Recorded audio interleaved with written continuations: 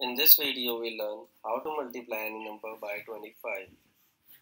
28 into 25 is the sum. Write 28, make 1/4 of 28 and multiply it with 100. We'll get 700. 700 is the answer.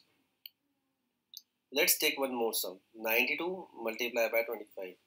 Write 92, make 1/4 of 92, we'll get 23.